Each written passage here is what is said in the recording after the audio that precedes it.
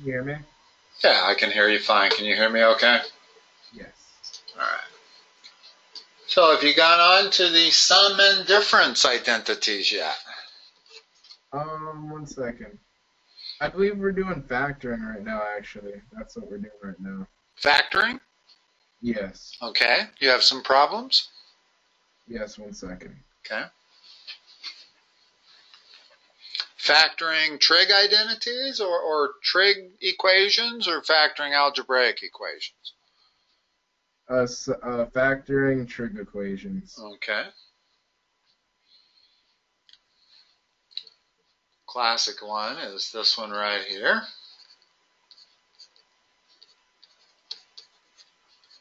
Okay, I'm going to pull some up real quick. If I gave you that problem right there,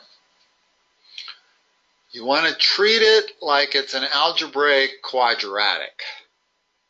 Okay. In other words, instead of sine x, this is x squared minus x minus 2 equals 0, which would mean x minus 2 times x plus 1. Well, if you factor this one, instead of x, just write sine x. So it's sine x minus 2 times sine x plus 1. Okay. Now, that particular problem is a classic because notice what happens when you go to solve it. You get two possibilities, sine x equals 2 or sine x equals negative 1. Which one of those is impossible?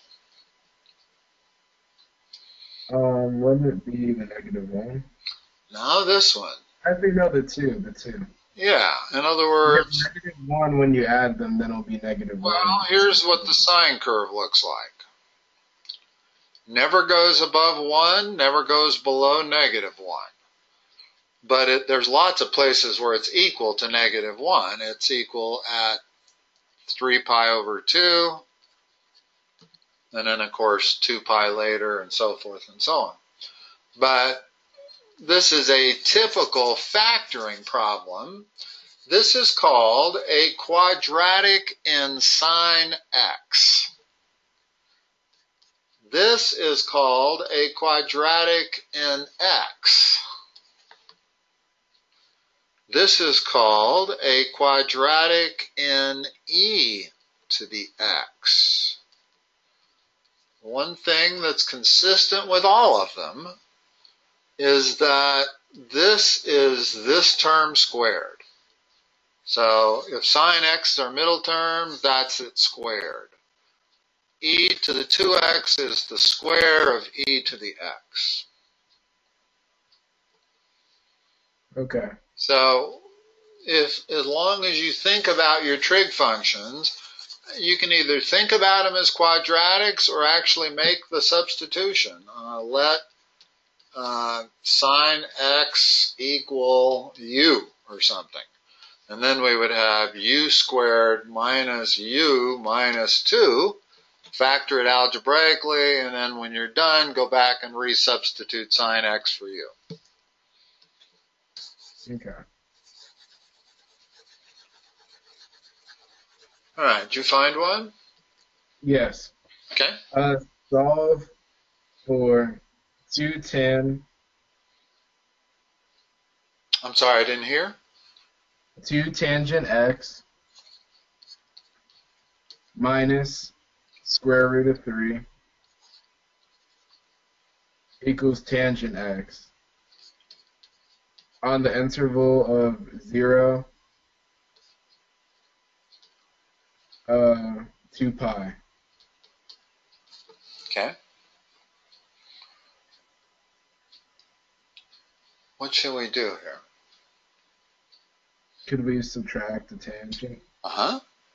So what do you get when you, in other words, we're going to do this just like an algebraic equation. Okay. Instead of x, we're going to deal in tangent of x. So I'm going to gather all my variables on the left side, and I'm going to gather all my numbers on the right side. So what's the next line after I do that? Wouldn't it be tangent x minus square root of 3 equals 0? Yeah, and now move the square root of 3 over. So you get that. Now the question is, where does that occur?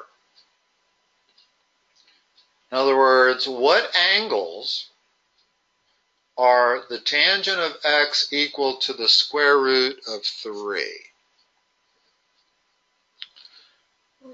We haven't done enough work together that I've ever brought out my two triangles, but these are what I consider almost vital for trig.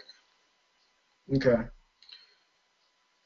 Not only, I mean, you've been dealing with these triangles for a couple of years, since algebra, definitely in geometry, the 30, 60, 90, and the 45, 45, 90.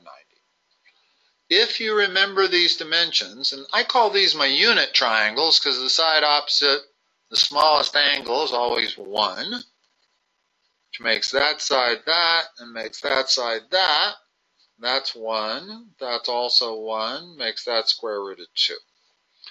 So, if you memorize everything about these two triangles, all their dimensions, then you will be able to answer most all trig functions of first quadrant angles. Now, you know what I mean by first quadrant angles, right? Yes. You've gotten the unit circle already or not? Yes, unit circle. Okay. So, if I look at these triangles, what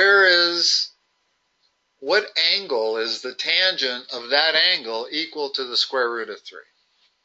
60 degrees. Okay. Since they gave you the domain in radians, let's answer in radians. What is 60 in terms of radians? Pi over 3. Okay. That's the first quadrant answer. What other quadrant is tangent positive in? The bottom left one. Yeah, the third. Third one. In other words, it goes 1, 2, 3, 4, and the mnemonic is all students take calculus. A means all 6 trig functions, S means sine, T means tangent, C means cosine. So you can tell that tangent is positive in the third also. So now we need to come up with the third quadrant angle that's the same as pi over 3, basically. What is it? 4 pi over 3 on the angle of 240. Notice that we need to add 180 degrees to this thing, which is pi. What am I thinking? Okay, and those are the two solutions in the unit circle. Okay.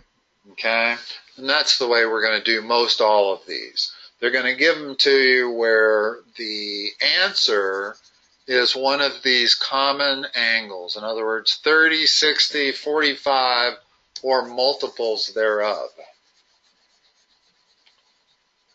I'm going to leave those two triangles up. Okay, what's the next one? Okay, the next one is 4 sine squared x plus 1 equals 4. Okay. First step. Subtract 1. Okay. Next step.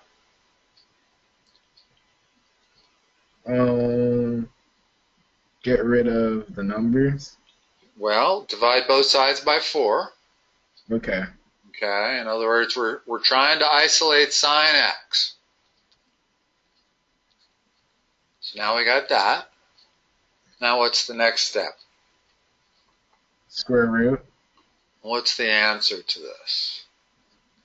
Sine x equals square root of 3 over 4. Plus or minus. The plus or minus is very important here.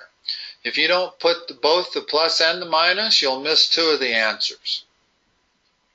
How so? Well, you'll see.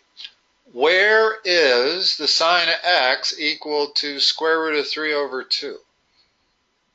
Which angle down here? 2 pi over 3. Well, the first one is pi over 3, right there. Okay. The plus sign. So we got x equals pi over 3. That's the 60-degree angle. Then it's a 20. What other quadrant is it positive that's the equivalent to pi over 3? The second quadrant at 120. Which is 2 pi over 3. In other words, that's the equivalent angle to pi over 3. Mm-hmm. But now the minus, there's two quadrants where it's minus, the third and the fourth. So what's the third quadrant? 240 degrees at 4 pi over 3. And the last one? Fourth quadrant? 5 pi over 3. Now notice that had I only put the plus answer, I would have only gotten those two answers. Having both the plus and the minus gave me, those are the two minus answers there. It's one of the most common mistakes that I see in algebra and trig and all of math is that when you are solving an equation by taking the square root of both sides, always begin your answer with plus or minus. I mean, I wish there was a little song, you know how they teach you a song for memorizing the quadratic formula and your ABCs and everything else, complicated. Well, I wish they had a song for teaching that, because I'm not kidding you that 95% of my students omit the plus or minus. And that always costs them a couple of points because you lose answers if you omit it. As you could see in this problem here. Okay, what else?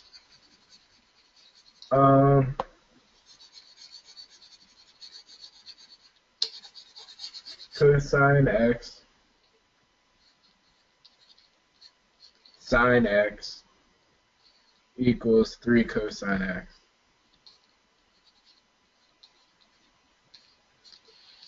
Okay. Is the first step. I actually have no idea. Could I get rid of one of the cosines? It's a little bit tricky. It's tempting to want to divide by cosine x. Mm-hmm. But you can't divide an equation by a variable if that variable might be 0. Okay? Well, we know that the cosine of pi over 2 is 0. So if pi over 2 were a solution, we would completely lose it by dividing both sides by cosine x. And I mean, it would disappear. We would not see it. It would be like we didn't find it. So the way to really solve this is to move everything to one side. I'm going to move everything to the right side.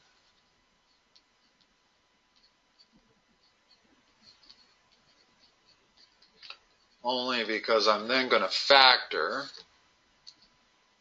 out a cosine x.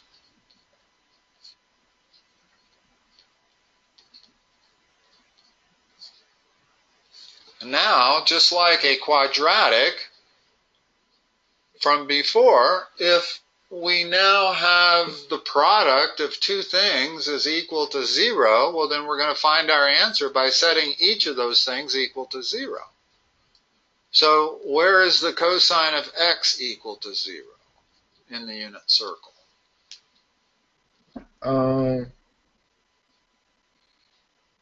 Cosine of x. Pi over 2. Where else? 3 pi over 2. Okay, so that's two answers. And where is that equal to 0? 2 pi. Nowhere. Oh. Again, that would call for sine x being equal to 3. Oh, okay, never mind. Remember, sine and cosine can never be greater than 1 or less than minus 1. So we can ignore that part there. And that becomes the only two places.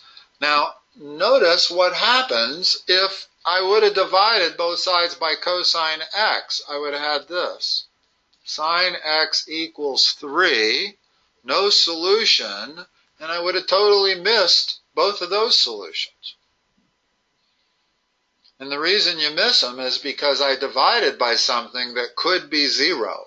And in fact, 0 was one of my solutions, and I lost it. Because once you divide by a variable that might be 0, you never find that solution. It's kind of an interesting phenomenon. Okay. So factoring is pretty much what you want to use. It's not a whole lot different than algebraic solving algebra equations. What else? I have sine x, tangent x, minus sine x equals 0. Equals 0? Yes. Okay. This is going to be pretty much like the last one, only we didn't have to move anything. What's my first step going to be? My first step shall be, couldn't I factor out a sine? Sine x. What's left? Tangent. Tangent x minus 1. Okay. Now, what can I say now? Like the areas where sine x is equal to 0. Are Pi. 0 and pi. 0 and pi. In other words, it starts out at 0. Okay. And in your domain, they should have a bracket around the 0, right? Mm-hmm. And a parentheses around the 2 pi? Yes. Okay. So those both are valid. And what else can I say? Then whenever tangent is equal to -1. Well, you have to set that equal to 0, which means tangent would have to be equal to 1. Okay. Now, where does that occur? It can't be less than 0, right? Tangent actually can go anywhere from negative infinity to positive infinity. If you look at the tangent curve, it looks like this. Okay. With asymptotes every pi. So its range is a lot different than sine and cosine. It's not restricted. Oh. But where is it equal to 1? Look at this picture right there, that triangle. So, pi over 4. Yeah. What other quadrant? And the fourth quadrant, 5 No. pi. All students take calculus going counterclockwise. Oh, third quadrant. Okay. 5 pi over 4. Okay. So you've got 4 solutions. There's 2 of them, and there's 2 more. And if you put any of those 4 solutions into this, it will be a valid equation. Okay. Okay. Now, the one type problem that we haven't gone over, and I would want to before we end today's session, is where you have a combination, something like sine squared of x minus cosine of x plus 1 equals 0. Or let's say, let's just say that, for example. Now, normally, if I can't factor it, it's hard to say that I'm going to put that into the product of two things equals 0. And that's the way we've solved every problem so far. It's just that the ones you could factor had same trig functions. Either it was all in sine or all in cosine, or you could factor it into two different trig functions that were multiplying one another. When you have this situation, you have to use your Pythagorean identity for that, which is 1 minus cosine squared minus cosine x. Let's make that a 2. No, let's make that a 1, just like we had it. Now notice that I now have a quadratic in cosine x. If I move everything to the right side, I end up with cosine squared x plus cosine x minus 2 equals 0. In other words, that's the same equation. Now I have a quadratic in cosine fully, and I can factor it just like, it'd be cosine x minus 2 times cosine x plus 1. Or, I'm sorry, the other way around. Cosine x plus 2 times cosine x minus 1 equals 0. And now I can come up with a solution. So this might be the highest level of difficulty you're going to run into, and you might not be looking at anything like that. Are you seeing any problems like that on your worksheet? No. Okay. Well, let's not get ahead of the game then. Especially if we have a session tomorrow. I suspect you'll probably see some of those kind by then. Okay. What else do you have today? We still have like 10 minutes. I have 2 cosine squared x plus 3 cosine x minus 2 equals 0. Okay, factor that just like you would a algebraic quadratic.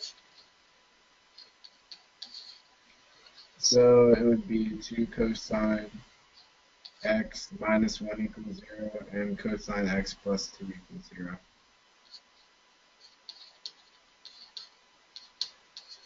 Does that work? Yeah, okay. And then go from there. Well, just out of curiosity, before we go further, what if I couldn't factor it nicely? What am I going to do? Divide? Use the quadratic formula. Okay. In other words, make this a 5. I have no way to factor it. Go in and use the quadratic formula. Only instead of x being equal to minus b, it's cosine x equals minus b plus or minus square root of b squared minus 4ac all over 2a. Okay? So, and you may not see anything like that either. But if you did, it's perfectly acceptable to use the quadratic formula to solve these. But what's the next step again? So could I divide? Well, either that's got to be 0 or that's got to be 0. So I think I should try dividing 2 out of cosine x. No. In other words, I'm not quite sure if I'm hearing you right, but once I get it down to one quantity times another quantity, it has to be equal to 0. Okay. Well, then I know that either that's equal to 0 or that's equal to 0. Has to be. Otherwise, you can't multiply two numbers together and have them come out to be 0 unless that's true. So the next step is 2 cosine x minus 1 is equal to 0. Solve that. You get cosine x equals 1/2. Where does that occur? That occurs on pi over 3. In the first quadrant. And what other quadrant? 5 pi over 3, and that's located on the fourth. Correct. And then that is the rest of it. So cosine x plus 2 equals 0. Where does that occur?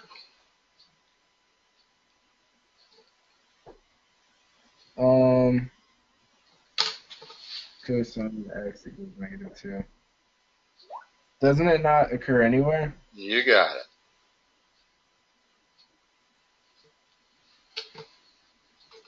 And, Okay. Okay. In other words, yeah, we can cross that one out. That's impossible. So our only solution becomes that.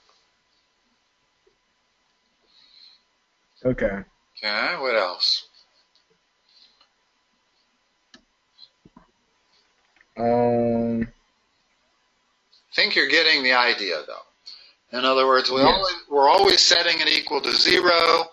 We're always turning it into the product of two things. And then we're setting each of those things equal to 0. So I have square root of 2 cosine x plus 1 equals 0. Okay. Next line. Just Um. solve for cosine x. What do you get? So wouldn't I divide everything by square root of 2? First of all, you got to move the 1 over. Oh, -1. Yeah, -1. Then divide by square root of 2. Then it'll be negative, or cosine equals -1 over square root of 2. But Now, you can't have root on the bottom. well, right. You actually can. That's the same number as this. It's just you would never give an answer like that. Okay. Okay? But you'll notice in my pictures, my drawing, you end up getting 1 over square root of 2 quite easily. In other words, that occurs at 45 degrees. And it would actually be counterproductive to go in and change that to this. They don't want to know what cosine of x is equal to. They want to know what x is equal to. So I don't actually need to make that conversion. I don't need to rationalize the denominator because I know that that angle occurs, that's basically my pi over 4 angle, but it's in this, which quadrants? In quadrant, so 3, 5, or 4. Quadrant 2.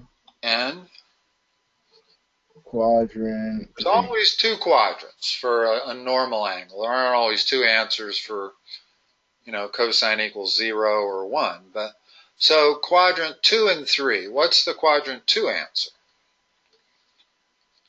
Quadrant 2 answer, that would be 3 pi over 4. And the quadrant 3 answer? 5 pi over 4. There you go. And notice that we didn't need to do this at all. And in fact, if I'm trying to find my answers from these two pictures, I don't see square root of 2 over 2 anywhere in there. Now, it's true that some high schools will actually give you the dimensions on this one as being, as being square root of 2, square root of 2, and they'll make this 2. And this is the standard model. And it's because they want it to come rationalized usually.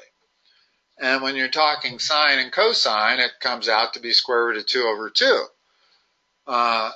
They're more comfortable with that. But of course, if you're doing secant and cosecant, you're going to get 2 over square root of 2, and then you got to rationalize it anyway.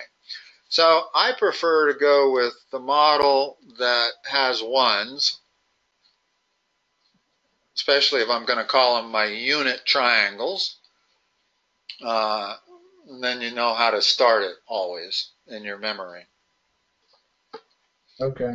But if this is my model, then I'm actually better off knowing the cosine was 1 over square root of 2 rather than square root of 2 over 2. All right. That's a good stopping spot, Taylor. Okay. Thank you. You're welcome, and I will talk to you tomorrow. Okay, sounds good. Have a good day. You too.